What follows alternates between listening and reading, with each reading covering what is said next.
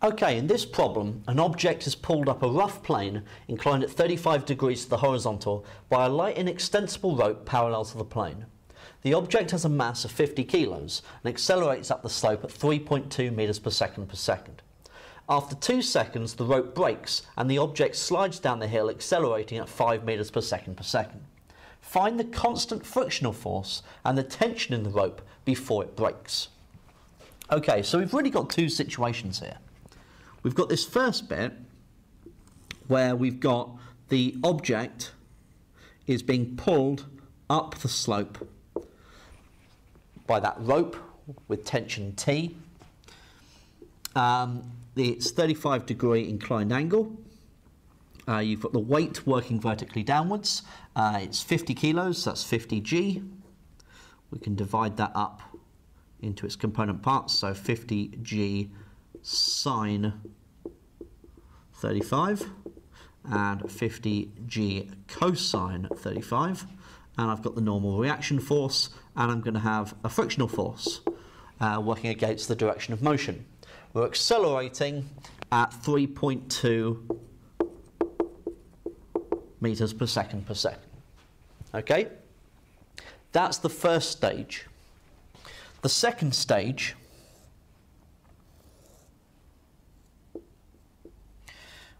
we've got the block on the slope, but the rope has broken. We've still got the weight working downwards, so the 50 G. So 50 G sine 35 and 50 G cosine 35. I've still got that normal reaction force R, but the friction is now working against the direction of motion, and I'm accelerating down at 5 meters per second. Okay, so here's stage 1, here's stage 2. Okay, this is the situation that I have.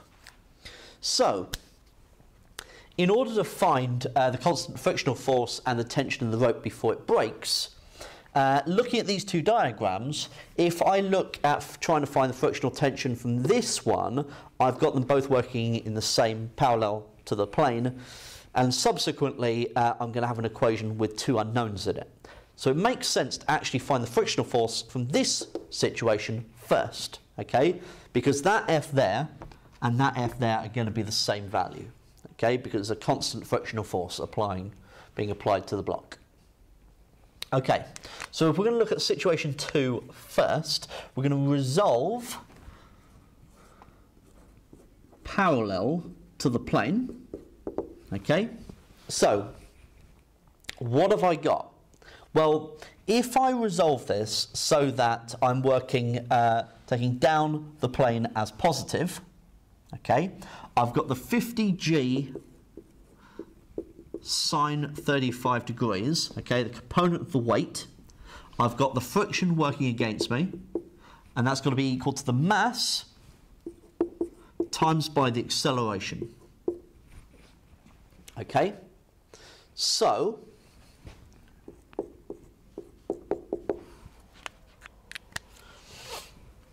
I've got the 50, I'm going to take G as 9.8, 50 times 9.8 times sine of 35 degrees, okay, so that's 281. I'm going to take away the 50 times 5,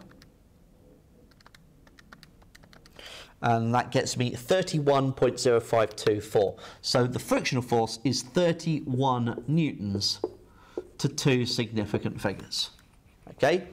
That's my frictional force. Right, now I can look at situation number 1, and I can resolve parallel to the plane again. I'm going to take up the plane as positive, the direction of motion. So I've got T, take away F, which I know is that 31. Take away the weight that's working against me, the 50 G sine 35, and that's got to be equal to the mass 50 times by the acceleration 3.2.